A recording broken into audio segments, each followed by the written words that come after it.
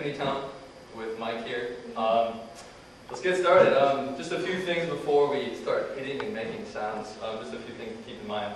A lot of timpani playing, a lot of sound concept is based off of like hearing and seeing what other people have done. I think that's probably the easiest way because you can relate to it a little bit better. So I'm going to be doing playing as well as you. It's not going to be just me telling you what to do. Cool. So first thing is these are two different sized timpani. They're both kettle drums that have copper. It's got a frame, metal frame. It's not wooden. This is the head. This is it's a plastic head, synthetic. There's also calfskin heads. Totally different style of playing, so we won't even get there. But you also have a pedal on the bottom, which you guys can't see, but it controls the pitch. So that's how you tune it, which we will not be getting into, it'll be fixed. And the way we make ourselves familiar with these instruments is we hit them with sticks. Sometimes with our hands, hopefully not with our heads. Yes, this is not even close to all the sticks that I have, but this is just the most variety I could come up with. You got all sorts of different bamboo, you've got wood, you've got carbon fiber, like golf club. Really yeah, and then you've got wood ends. This is totally diverse. There's a million different things you can do with a million different sounds. So with that in mind, let's go ahead and get started. So I'll let you hold these guys. So just check it out for a second. So this is where you strike, obviously, for the most part. Right, and you want to strike parallel to the drum.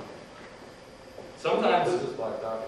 This black dot is a seam. Oh, okay. A seam because you have to tie the felt onto the stick. Oh, okay. So that has nothing to do with like hitting it. No. Okay.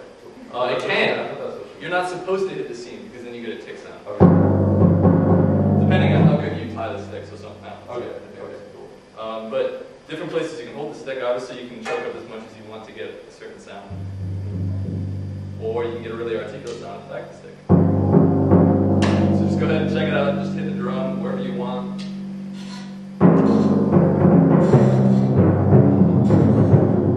Yeah. So there's a lot of different things you can do. A lot of different places you can get. Yeah, my favorite thing is when timpanists go like this. Like there's some sort of sound you're still making up here. Right, that's actually an illusion, and that's what we're going to get into. So, first considering the way you make sound, the way you get tone off the timpani is based off of how you come into the drum and how you come off it. Okay. And it's that immediate, it's just right there. That's all that happens. Okay. So, to get the most tone, to get the most sound, what we're going to try to do is just have a really relaxed stroke. So, maybe sit a little bit straight, relax your shoulders, and then lift up your arms, maybe right here, focusing. And just think about the connection you have with the stick. You want to, How do I hold it? that's a good question. I ask that every day. Because there are so many different techniques. Oh, okay, cool. So usually whatever feels the most comfortable for your hands. So we're just going to get a really relaxed stick, hold the stick very relaxed. You can kind of hold it like this if you want. We're just going to let the stick fall onto the head, and then you're going to help it come back up. You just, so if it was literally to just fall, you're just going to come up with it. Close. Try and get this rebound, like you're going to let it fall. Yes, and then come up with it. Good, good, good. Good. Okay, so that's the basics. It does. It feels totally, it's way better than that sound. Yeah, but it's a necessary sound still. You can tell the difference. Yeah, you can hear that immediate impact. There's more like resonance. Right, right. So now just go ahead and see the differences in that. Yep. Even a more relaxed fall with the stick. Good. Good. And notice you're striking the drum. That's okay. You're striking the drum right here. You can also strike it here. You can strike it anywhere. Basically, you don't want it in the center unless you're supposed to. The reason why? Not very good tone. It kind of sounds like blah. And this sounds very pretty. Right? Okay. Cool.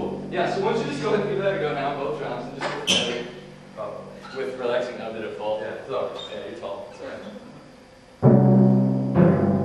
See, now I give you that sound, you hit the seam, so you want to make sure that. Oh, there you go. Go stick. There you go.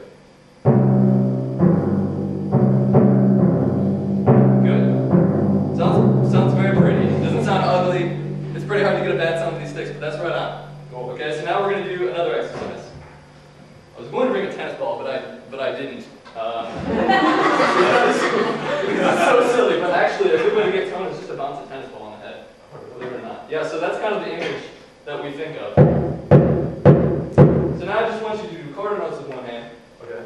and then quarter notes with the other, and then alternate it onto the other drum. Do the same thing. So maybe I'll give you a stick lick. Yep. Now just the other drum. Maybe pull your legs in a little bit. There you go. Still relaxing. Yeah, it is. There's a lot of coordination to it. Okay, good. That's the concept. That's the concept, all right? So it's consistency. That's what we're aiming for. We want to have a consistently beautiful sound. For aiming objectively, that is. So now go ahead and try the same thing. Alternating, and then go to the other drum. Doesn't sound bad. Doesn't sound angry. Okay, look at the other. Good. Okay. That's very fine. Yeah. It's very consistent. A lot of people, when they jump on, they'll have one hand, holding a stick here, and they'll be like. There's no sense of consistency. That's very good. All right. Now we're going to apply this, and I'm actually going to play this for you. We're just going to do a quick etude. It's only going to be 8 measures long, focusing on consistency. You can read bass clef, so I trust that. Okay. Obviously, this is C.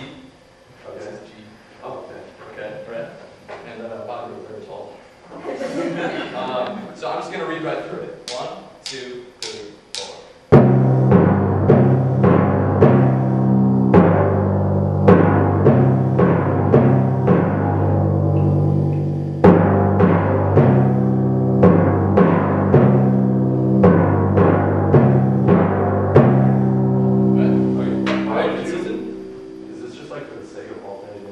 Yeah, the reason why you have R and You L. could just do it easily, like, with one at the same hand. You could. It's a different sound though.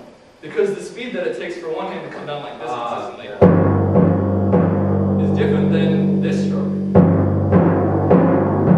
It's much bigger. Yeah. So the reason is to have a much more consistent, large, we're going for more tone. Okay. So if you do that with one hand, it's going to be different. Okay. You could do it that way, like a lot of excerpts would play, when you could very easily play it. It's very different. Because of the speed you come down with, that's what we're talking about. Okay, so now with that in mind, let's go ahead and give this a go. Let's go ahead and stay relaxed. Yep. Oh, you want me to count you up? No. Okay.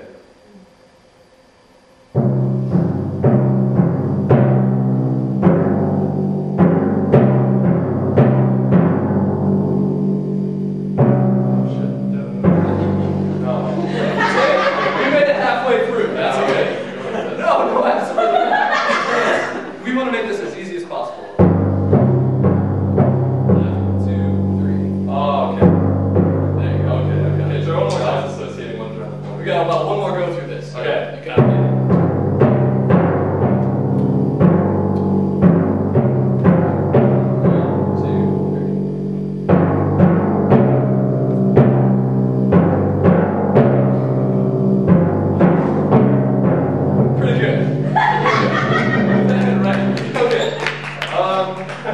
So a few good things. You're consistent for the most part. You got a good attack. Doesn't sound bad. Doesn't sound like it's ready to rip your face off, which sometimes happens with timpani. Just a few things to keep in mind is that in the way that this can relate to your instrument is just understanding the sound that comes off its head. Yeah. It's the same way that I make music with you in chamber orchestra, right? Yeah. So that maybe that'll help you now, and maybe I can get some help on trombone. Okay.